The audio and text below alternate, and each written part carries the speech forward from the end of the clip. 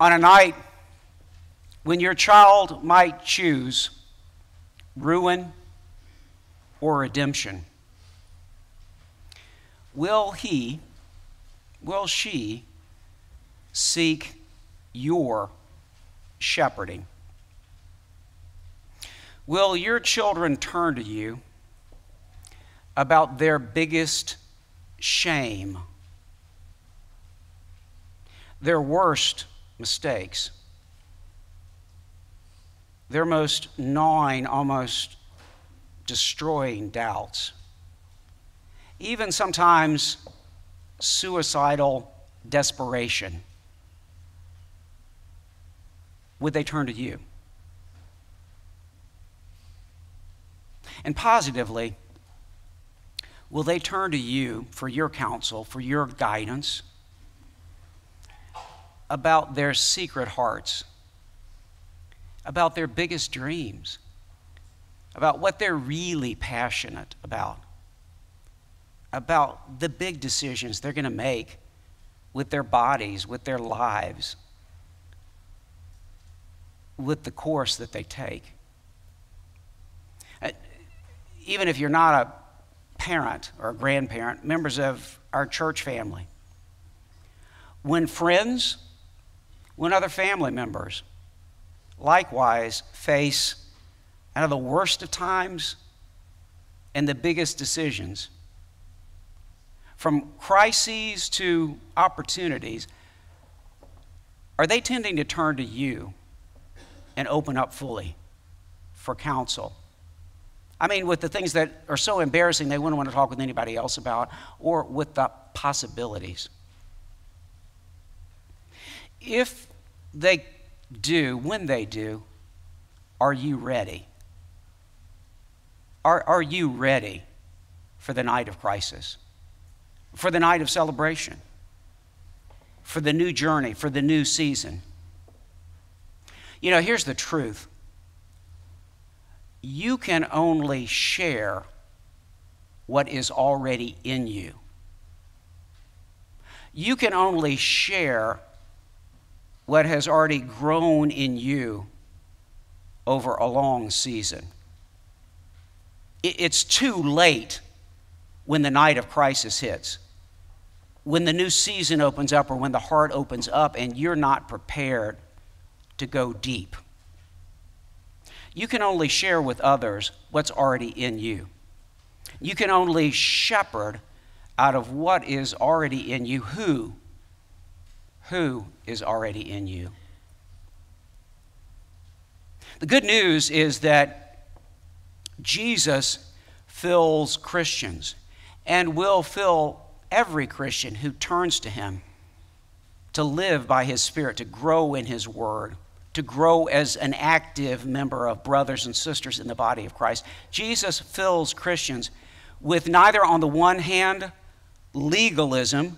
We're going to be dealing with that as we move through Luke's gospel. Jesus specifically calls out religious legalists, the Pharisees and others.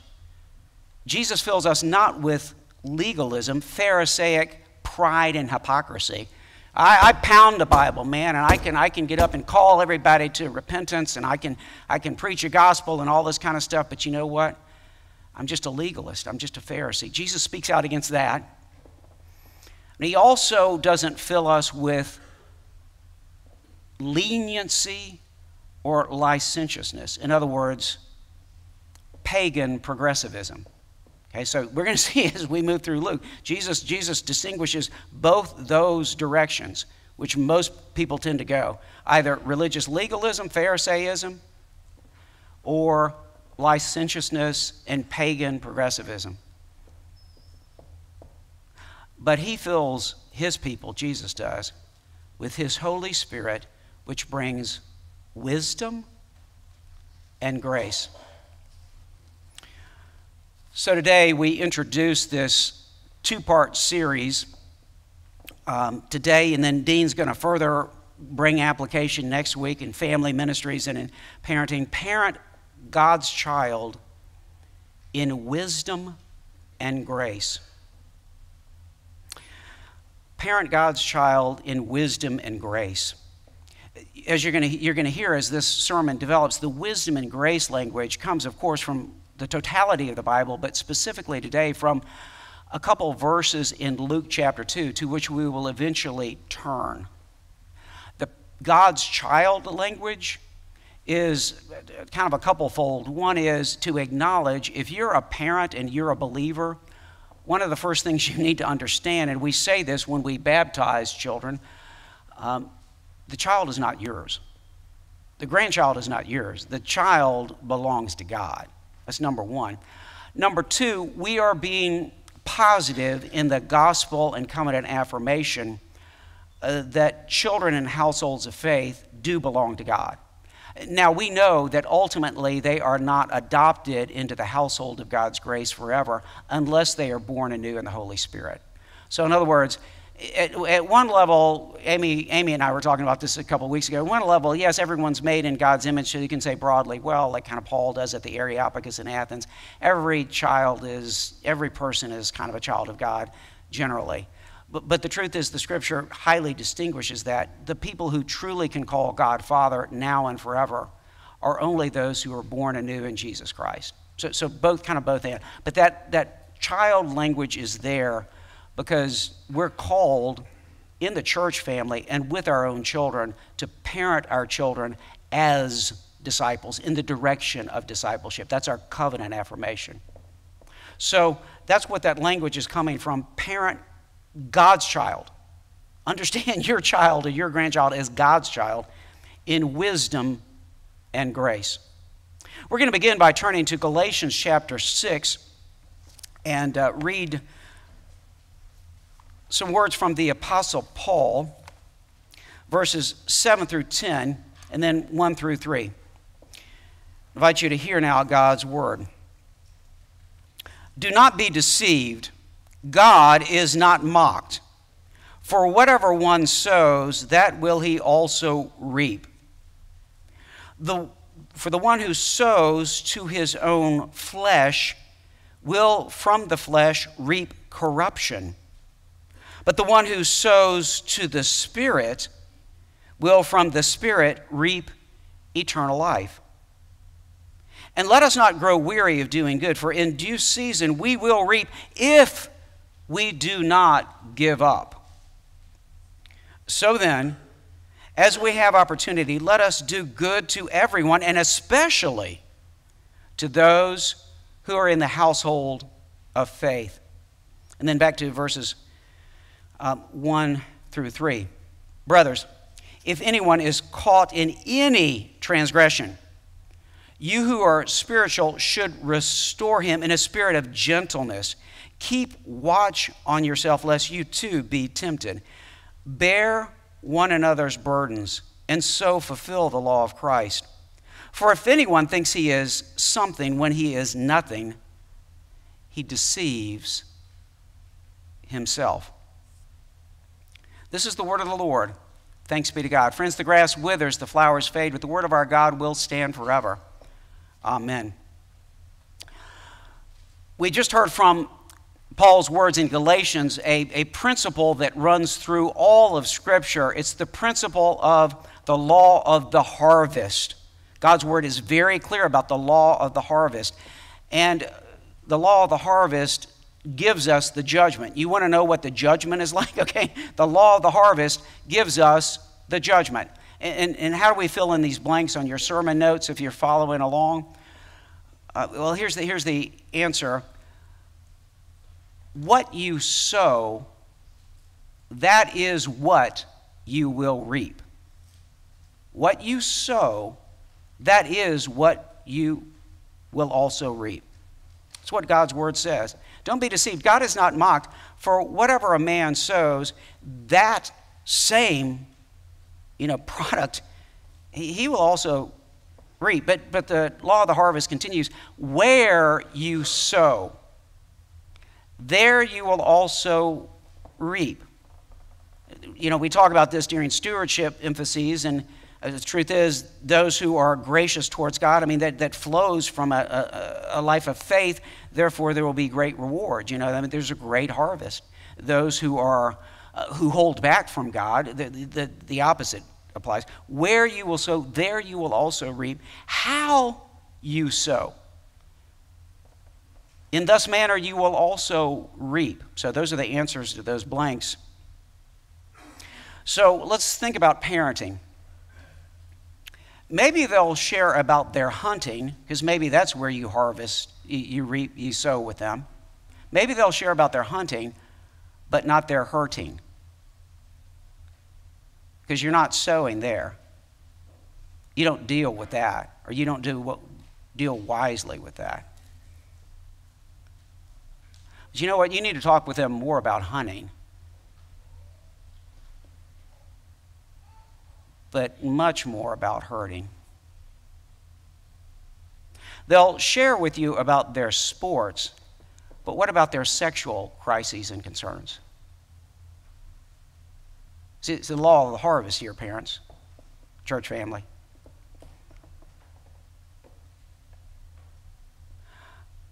What about their spiritual concerns?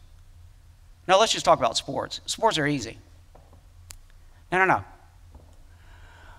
What you sow, where you sow, how you sow, that's where you're going to reap. The law of the harvest applies to parent-child relationship, to friend-to-friend relationship. For the one who sows to his own flesh will from the flesh reap corruption. But here's the good news. The one who sows to the Spirit and to the things of the Spirit, including in family, including in relationships, will from the Spirit reap eternal life. Let me give a further harvest warning to parents. Proverbs 22. Let's go to Proverbs 22. First of all, verse 15, the first half of that verse says, "Folly is bound up in the heart of a youth." Now, most translations say child. I'm here to tell you the Hebrew there is na'ar. That means lad, like a boy who is in the range of preteen through teen, heading into young adult. So the scripture itself says folly is bound up in the heart of a lad. And by the way, you could say lassie too if you want to, or young girl, okay? By the way, every time you get na'ar in Proverbs, I mean every time, if you did Sunday school with me, you know this, every time you get the term na'ar, foolishness is connected with it. The Word of God seems to understand that when children are going through preteen and teenagehood, they're prone to folly. Okay, they need to be guided towards wisdom. That's part of what the Proverbs is all about. Okay, now let's dial back to Proverbs 22:6. Most people quote Proverbs 22:6 and they read a bad translation in the English and they read it as a guarantee. Man, if I do right with my kid, God's already locked in on this, man. Everything's going to turn out well in the end. That is not primarily what this verse is saying. If you actually look at the Hebrew, this verse actually is talking about a na'ar again, a lad specifically, not a child, okay, not a broad child, a lad, and says dedicate, just like you're supposed to dedicate a house to the Lord. Well, you could dedicate a child one way or the other, to the flesh or to the Spirit. Which way is it going to go? How are you going to dedicate your child? Dedicate a na'ar according to the way of his mouth. That's what the Hebrew there literally says. According to the way of his mouth. In other words, according to what he says, what he dictates. This is a warning primarily. If you dedicate a child and let a child wander off in what he says, if you parent him based on what he says, I just want to let him do whatever, follow his heart. Yeah, the heart is deceitful above all things, Jeremiah 17. If you dedicate a na'ar according to the way of his mouth, what he dictates or says, you'll get the harvest on that, and it's not going to be a good harvest when he's old. As Richard Clifford paraphrases Proverbs 22:6, let a youth do what he wants and he'll grow up to be a self-willed adult incapable of change. Proverbs 22:6. Let a youth do what he wants and he'll grow up to be a self-willed adult incapable of change. When he's old, he won't depart from it. Now, let's talk about reality with us as human beings.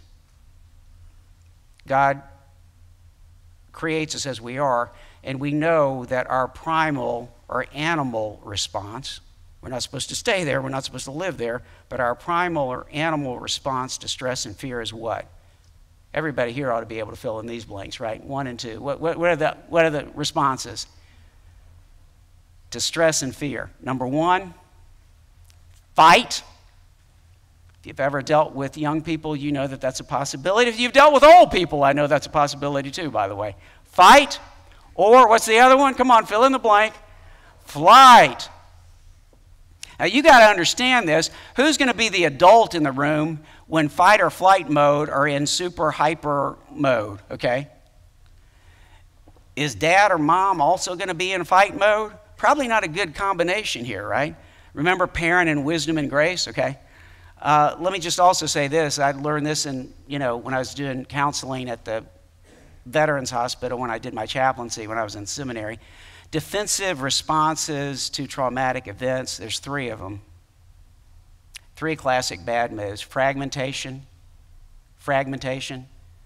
dissociation, or 3, and you get this a lot of times with teenagers, isolation or alienation. That's the traumatic events. So here's our calling: to grow, share, and guard in wisdom and grace. Galatians 6, verse 1, brothers, if anyone is caught in any transgression, did you hear that? Any transgression. My child, I don't know how to deal with this. Yes, I know. Any transgression. Parent in wisdom and grace. You who are spiritual should restore him in a spirit of gentleness. Parent God's child in wisdom and grace, including when, number 1, mistakes happen. Now, if there's somebody in this room who's never made a mistake, I really want to speak with you afterwards, because I probably need to get you into counseling, actually, if you think you've never made a mistake. Mistakes are going to happen. Mistakes will happen. If you say my child never makes a mistake, I really need to get you in counseling. Man, we need to head you in another direction on parenting. Okay, mistakes happen. Misunderstandings hit. But we are to parent God's child in wisdom and grace when misunderstandings hit. And third, parent in wisdom and grace when a child is in a new stage of life. Mama, you can't keep him at 3 years old forever or 5 years old forever. When he is at certain stages, he's becoming a man. That's a different kind of parenting. Dads too. And dad becomes more important as some of these stages move on. And of course, all this applies to other relationships too. When your spouse is in a new stage of life. Well, I wanted you to be like when we were 23 years. I said, look, she's not 23 anymore. You're not 23 anymore. Other members of the family. Let us not grow weary of doing good, for in due season we will reap. Do you believe this? You believe God? You got to play the long game here. If we do not give up. So then, as we have every opportunity, let us do good to everyone, and especially those who are of the household of faith. And if they're in your house, in the household of faith, double down on this. The one who sows to the Spirit will from the Spirit reap eternal life. All right, now we're going to turn to, as we move through Luke chapter 2, we're going to turn to Luke chapter 2. Picking up where we left off last week, our last verse, and last week's sermon was verse 39. So remember, this is when Jesus is 40 days old. His mom has been purified at the temple. The 2 witnesses, Simeon and Anna, have proclaimed who he is. The 3rd witness, the Holy Spirit working through them. We've had the law of the Lord fulfilled. He's been identified, but he's 40 days old. And so then picking up at verse 39, and when they had performed everything according to the law of the Lord, they returned to Galilee to their own town, Nazareth. This is Mary, Joseph, and Jesus. And the child grew and became strong, filled with wisdom, and God's grace, God's favor, Karen, that's the Greek, was on him. Now his parents went to Jerusalem every year at the feast of the Passover. And when he was 12 years old, they went up according to the custom of the feast. When they completed the days, as they were returning, the boy Jesus remained in Jerusalem, but his parents did not know it. Supposing him to be in the traveling group, they're with a big group that's come down from the north, they went a day's journey. But when they began to search for him among their relatives and acquaintances, when they did this, they did not find him. They returned to Jerusalem searching for him. After 3 days, they found him in the temple, sitting in the midst of the teachers, listening to them and asking them questions. And all who heard him were astounded by his understanding and his answers. When his parents saw him, they were shocked. And his mother said to him, "Child, why have you so treated us? Look, your father and I, distressed, have been searching for you." And he said to them, "Why were you searching for me? Did you not know that it is necessary for me to be in my Father's house?" But they did not understand this word that he spoke to them. Then he went down with them and came to Nazareth and was subject to them. And his mother treasured up all these things in her heart. And Jesus continued to advance in wisdom and in stature and in favor, or literally in grace, with God and man. So we're back to something we've already preached about back when we talked about the Annunciation to Mary. The doctrine of the incarnation. Jesus, fully human. He's fully God, but he is also fully human. And as Paul says in Philippians chapter 2, he emptied himself. The Son emptied himself and took on human form. He became one of us totally. Fully human. Christ needed to grow up in body, and some of us will say, well, yeah, I'll follow that. He had to grow up, get bigger. But also, understand this, in heart and mind and in soul and will. One of the early heresies of the church was that, well, Jesus' divine will takes over and kind of guides his human will, and it kind of takes over. No. He's growing. He's fully human. He's emptied himself. Okay, so he's God, but as fully human, to be our mediator. He has to grow up. He has to learn. He doesn't know all the answers automatically. He doesn't click in on some heavenly iPhone and get all the answers plugged into his head. No. He has to learn this over time. His character develops over time. His will, his heart develops over time. The child, Paidion, he's a little boy. He's a little kid. Verse 40, grew and became strong, filled with wisdom, and God's grace was on him. Compare that with our step-up parallelism, remember, with John the Baptist. Same term. The Paidion, the young child John, grew and became strong in spirit. Notice we got more language and more indication on Jesus. John's great, but Jesus, yeah, it's a different level.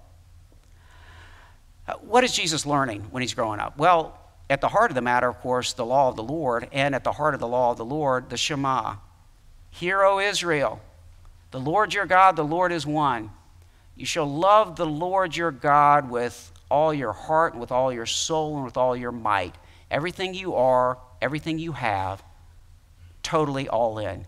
Love the Lord. And dad, parents, these words I command you shall be on your heart. You shall teach them diligently to your children. When you rise in the morning, when you walk along the way, when you lie down for bed at night. In other words, continually, not a 5-minute devotion here or there if we have a crisis, and not just like 5 minutes a day. This is like all day. Parents are supposed to be processing and talking about God and God's way with their children. And we are dealing here with a very faithfully healthy family. His parents went to Jerusalem every year at the feast of the Passover. Now, under the law, 3 times a year for the 3 main, holy city feast, the adult males are required under the law to go. But according to this, at least every Passover, Joseph not only went himself, he brought Mary and apparently Jesus with him, like every year for the Passover. And so that's special. That's not required. That he's doing that because what is he teaching Jesus? He's teaching Jesus wisdom and grace in worship and in covenant renewal and in giving. Because what are you doing at the Passover? Well, you're worshiping, you're renewing your covenant commitment personally and as a household to God under the covenant, and you're giving. Notice this. I mean, God forbid somebody who comes to worship and is not gracious before God, right? I mean, Joseph is the opposite of this, and he's fulfilling the law. Listen to the law. 3 times a year, all your males, that means grown men, shall appear before the Lord your God at the place that he will choose, at the feast of unleavened bread, the feast of weeks, that's Pentecost, and the feast of booths. They shall not appear before the Lord empty-handed. Did you hear that? They shall not appear before the Lord empty-handed. Every man shall give as he is able, according to the blessing of the Lord your God that he has given you. So Jesus is learning gracious giving and worship before the Lord his God. Covenant renewal. This is a very faithful family, but also a very human family.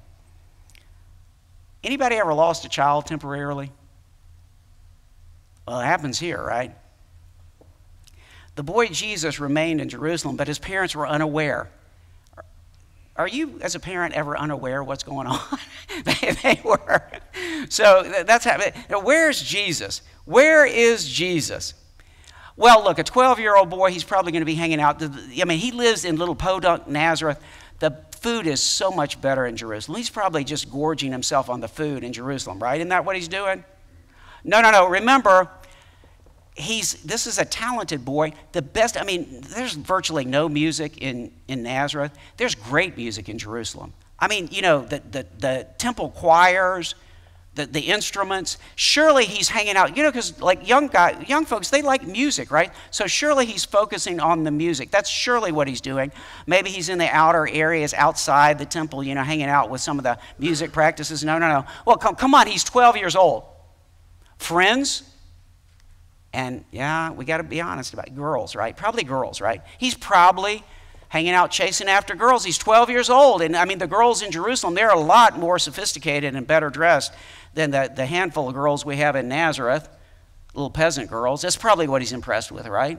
He's probably looking at the stars in Jerusalem, the starlets, right? Is that what he's doing? No. I wonder where he's going to be. You know, we leave him, you know, we go a day's journey away, we got to hightail it back, and who knows how long we're looking. Maybe we could just be one day or a couple days after the hightailing it back. And wait a minute. I guess the last place we need to look in Jerusalem, because we looked everywhere else, is like in the court of the Gentiles, over in those benches where like the highfalutin dudes, you know, the great rabbis, they hang out and debate the law. No, seriously. If he's there, he's going to be like probably, we're going to have to look on the outskirts because he's 12 years old. He's not going to embarrass himself. He's probably not trying to he's trying to get not kicked out, you know. So he's probably like hiding in the background. No, I don't see him back there. Wait a minute, right there next to the members of the Sanhedrin. That's him. He's debating with them and teaching them. This is Jesus. Now, this is not a superhero story. This is not a superpower story thing here. Again, he's fully human, okay? But he's on track. And all were astounded by his understanding, linking us back to what? Of course, the fear of the Lord is the beginning of wisdom, and knowledge of the Holy One is understanding. Wisdom, chokmah, dinah, right? All through the Bible, that's what you want. Isaiah 11, 1 and 2, there shall come forth a shoot from the stump of Jesse, and a branch from his root shall bear fruit, and the Spirit of the Lord shall rest upon him, the Spirit of what? Wisdom and understanding. All were astounded at his understanding. Now, we are getting ready to come to the first chronological recorded words of Jesus in the entire Bible. So we need to pay attention. I'm going to go ahead and cue that up for you. That's verse 49.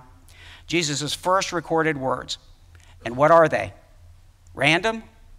No, they are centrally a pronouncement of who Jesus is. He understands himself. He's at home with himself in relation to, you want to fill in the blank? I can tell you what the blank is. You ought to know what this is.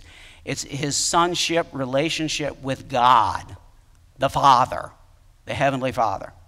This is Jesus at 12. And again, this is Jesus in human development. I know he's the Son of God, but he's also fully human. At 12, it's a pronouncement. A lot of times you'll read books and they'll speculate, well, I'm not sure Jesus knew who he was. Maybe he knew by, Holy Week. Maybe he figured it out at the baptism. I think it didn't really hit him until, the cross or something like this. It's like Jesus at 12, God's word through Luke is telling us, knows exactly who he is.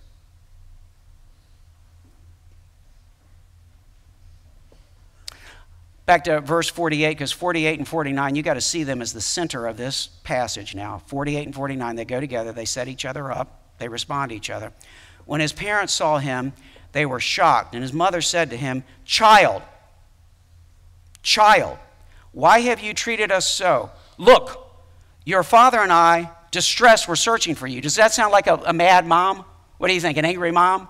An upset, worried mom? Totally. This is the language we're reading here. As she uses the term, we've already been told back a few verses earlier, he's now a pais. Okay, he's a young man. Okay, he's a young boy. He's a lad now, okay? She goes back and uses the term teknon, my dependent child who is dependent on me under my authority. Child. He's a 12-year-old boy. He's a pais, okay? Child. Why have you so treated us? Look, your what? What goes in the blank there? Father. Okay, level one, when mama is bringing down the hammer, what does she often say? Your father and I. That means the hammer language is on. But that's actually going to a deeper story here too. But how human is this, right? This is a regular family, right? Jesus growing up in a regular family. Your father and I. This is mother discipline talk, but notice this, your father. And that heads us to verse 49, the center of this passage and the highlight, in a way, of all of Luke chapters 1 and 2, Jesus' self-pronouncement. Why were you searching for me?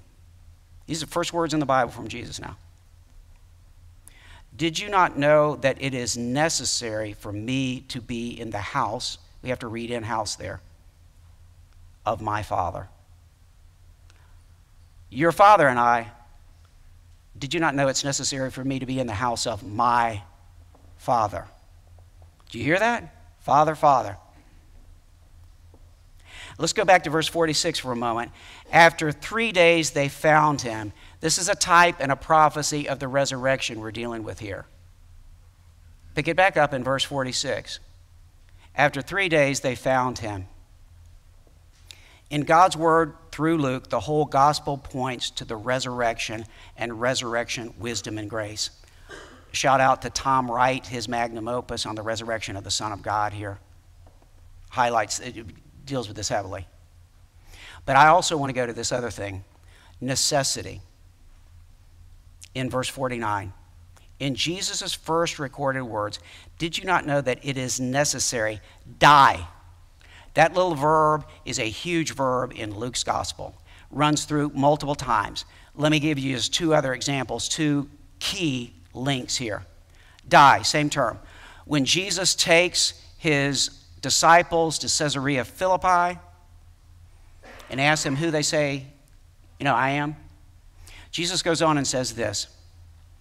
It is necessary, same verb there, die. It is necessary for the Son of Man to suffer many things and to be rejected by the elders and chief priests and scribes and to be killed and on the third day be raised. There it is, Luke 9:22. Let me take you to the other key passage. There's a bunch of these, but just to close out. On the road to Emmaus, Luke 24:25 and 26. And he said to them, O foolish ones and slow of heart to believe all that the prophets have spoken. Was it not necessary, ID, that the Christ should suffer these things and enter into his glory? Jesus is already prophesying his atoning death and resurrection when he's 12 with that language, his first recorded words in the New Testament. This is the way of wisdom and grace. Jesus was at home Children, adults, understand this. Jesus was at home with himself. He's got to be at home with himself, with his earthly family, his earthly parents, and with God, his heavenly Father. All three. That's wisdom and grace. Then he went down with them and came to Nazareth and was subject to them. Now, do you hear what I just said? Jesus knows exactly who he is, what he's supposed to do at 12.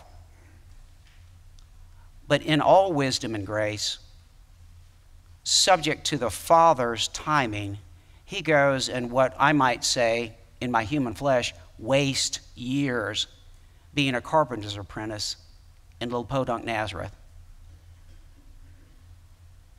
But this is wisdom and grace. This is the long game. His parents, his earthly parents, cannot fathom who he is, really. Even though they've had the angelic messengers and all that, they cannot fathom what's going on. But he is subject to them, fulfilling the fifth commandment. He's subject to them in wisdom and grace, waiting. Now, this is incredible, isn't it? Teenagers, do you hear what I'm saying? This is incredible. Jesus continued to advance in wisdom and stature and in favor or grace with God and men. God and men. Now we have that in this final verse. And compared to John the Baptist, what did he do? Well, he went off into the desert until the day of his public appearance to Israel. So you've got that step-up thing. Jesus is giving us the full story, which calls us back finally to where we are for today and for next Sunday. Parent God's child in wisdom and grace, including when mistakes happen. We just read about some mistakes and some miscommunications going on between Mary and Joseph and Jesus when misunderstandings hit and when a child is in a new stage of life. Jesus was definitely at a new stage of life. Your children hit new stages of life. Grow, share, and guard them in wisdom and grace. If anyone is caught in any transgression, including your own child, you who are spiritual, restore him in a spirit of gentleness. Dads, did you just hear? A spirit of gentleness. Be the adult in the room. Be the adult in the house in wisdom and grace. And finally, children, youth, students, I want you to hear this gospel. There's no thought that can cross your mind. No thought. There's no social media interaction you can have. There's no horrible move you can make. There's no mistake you can make. There's no fear or shame that you're just horrified of. How could this happen? That Jesus cannot deal with, forgive you of, and bring you through. If you will trust in him. There's no crisis too big for the cross of Jesus Christ. You trust him. And as you see your parents walk in faith, turn to them for their shepherding in the way of Jesus. Jesus can forgive everything for those who are of him, who trust in him, who belong to him. And he's infinitely more powerful than the worst things you could ever think or do or say. He's infinitely more powerful. He can deliver you. Trust in him. Call on his name. It's amazing, not just in the high drama of a youth conference or an altar call or a great concert, but I mean in everyday life. Like Jesus went back to live for years in Nazareth, in his little peasant home. In everyday life, he'll be there for you. Jesus can and will be the Lord and Savior of your life, of you, of your soul. So let us then rejoice in Jesus at home with himself as our Savior, with his earthly family, and with God as Father, the one who loved us so much that he gave Jesus to us, that you can believe in him and live with him forever. In the name of the Father, the Son, and the Holy Spirit, now and forever. Amen. We hope you enjoyed this sermon from First Presbyterian Church in Starkville, Mississippi. If you want to find out more about our church and our ministries, please visit fpcstarkville.org. If you'd like someone to reach out to you and maybe grab coffee or lunch to get to know us a little bit better, you can go to fpcstarkville.org/connect and fill out the form there. And if you like what you're doing and want to see more, Go to fpcstarkville.org/give to give.